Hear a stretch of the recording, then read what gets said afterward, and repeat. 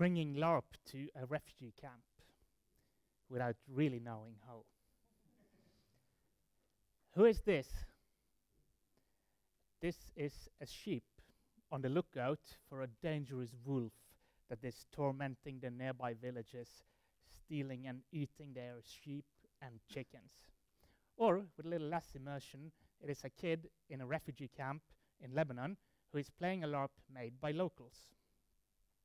Fantasiforbundet is a Norwegian NGO that have been working with LARP as a tool to strengthen civil society in Belarus and in Palestine for some years.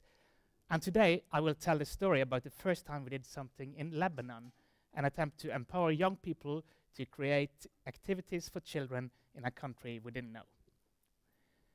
In 2012, some LARPers in Bergen, Norway, spoke to a member of the NGO Al Jalil, who makes activities for youth and children in Rashidi refugee camp in Lebanon.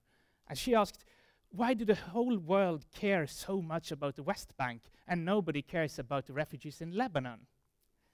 So a few weeks later, I got a call from Bergen, and Martin, we just made a promise to make Kids LARP in Lebanon. You want to help us? Oh, Kids LARP in Lebanon, you say?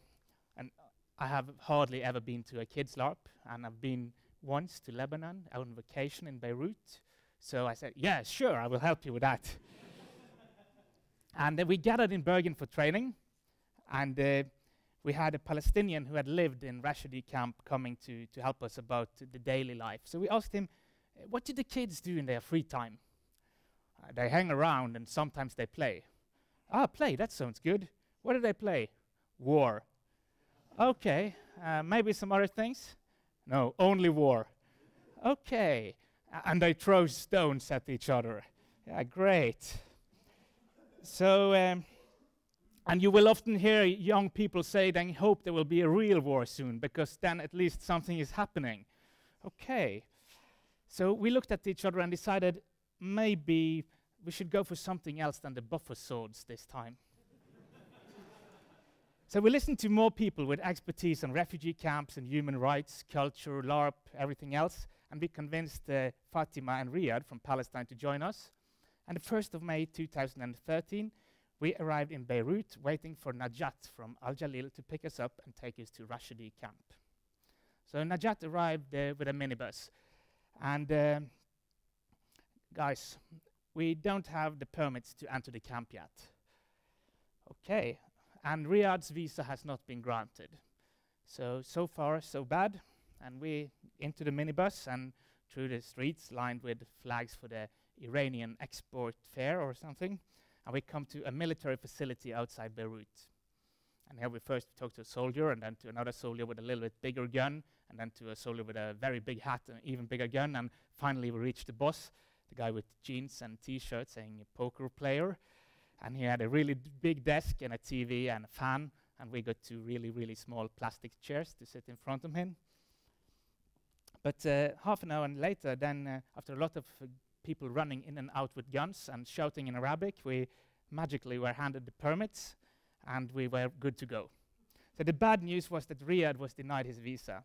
He was an engineer, and they are unfortunately more known for helping out Hezbollah with kind of ballistic expertise and that kind of things than drama workshops, so no entry for the engineers. We drove southwards into Lebanon, and more Hezbollah flags were lining the roads, and Ayatollah Khomeini were looking angrily at us from some of the rooftops, paintings, of course. And then after a while, we came to Tyre, and we got our papers examined by the Lebanese army. And we were given access to Rashidi camp. It looks like this. It's 2 square kilometers, and there are 25,000 Palestinian refugees living here. Most of them displaced after the 1948 Arab-Israeli war, and some refugees from the ongoing Syrian civil war. After 50 years of residency here, the town or the camp is still like a mix of a town and a prison. Our aim was to train volunteers at Al Jalil to become children LARP organizers. And our first step was some drama exercises to get to know each other. Drama exercises, changing places without stepping on the line, nice and tidy on the line, but not too physical. Not only because I got trapped here, but mostly because all the girls opted out. And when one girl opted out, then all the others also opted out. The norms in the camp is very conservative, and the rumors spread very easily. And Al Jalil, they do a terrific job at talking to the families and making sure nothing indecent will go on. And that makes it possible for girls to take part along with the boys. But we had to adjust quite quickly. But even though we adjusted the level of physical closeness, we experienced that some of the participants were quite skeptical to what we did. What was interesting was when we came to the second step, started playing some LARPs. We played The Family Anderson by Åke Nolemo and Jan Reklander, and When Our Destinies Meet by Morgan Jarl and Petter Carlsen. And it was amazing how LARP made a stronger alibi than drama exercises for physical contact. Then it was the third step, preparing the LARP. We had written a LARP about a monster. He was waking up from 100 years of sleep, and we made sure it was low budget, so we created a monster from only the trash we found laying around. The children had to send this monster back to sleep, and there was only one way to do it, with water balloons. But they were all locked down in a wizard chest, and the children had to help various characters they met along the way to solve a riddle on how to open the chest.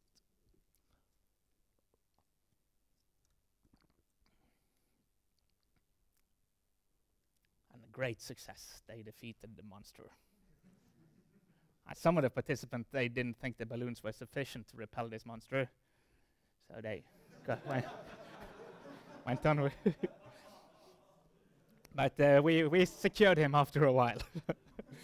So that was the training. Now it was time for the locals to do their part. We had lost several of the volunteers on the way, but we still had 6 or 7 left. On the other hand, these people were really committed to and looking forward to make a children LARP. We decided to make a LARP about a wolf, and the budget was €10. So we coached the volunteers for 3 days, and we made props and groups and characters, and then it was the big day. And we were waiting for the participants to show up at 1 o'clock, and at 1 o'clock we had 1 participant. Ah, shit, what are we doing now? Nobody interested in this, and the volunteers were really disappointed, and we called to the football team and the basket team and the dancing team, and then look who's here. And children were coming, and around 45 minutes later something, we had 20, 30 kids. And then we started walk down to where we were going to play.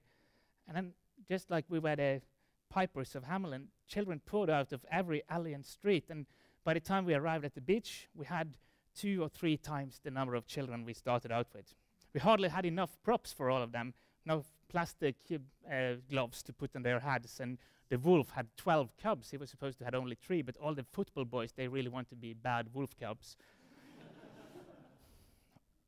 So it was a quite dramatic LARP, and the chickens and sheep, they lived peacefully with the humans in the village, but every day the dreadful wolf came along with his cubs, and they stole a chicken or a sheep. This cannot go on. The villagers needed a plan.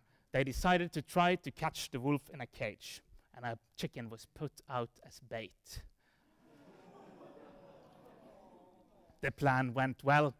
The wolf came back, and he was caught.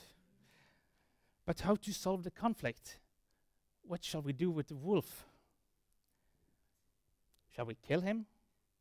The village council had to decide, all the sheep, chickens, and humans together. And 10 minutes later, the wolf was convinced to promise to go into the mountains and never come back. And the pacifist white man was very happy about this. No more war games. Everybody were happy.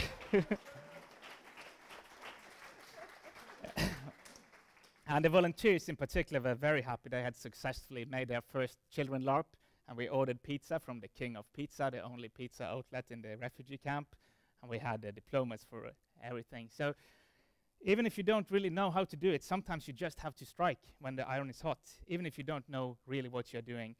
And being it a cliche or not, I will never forget at the end of this day when Najat from Al Jalil came to me and saying she had realized that we don't stop playing because we grow old. We grow old if we stop playing.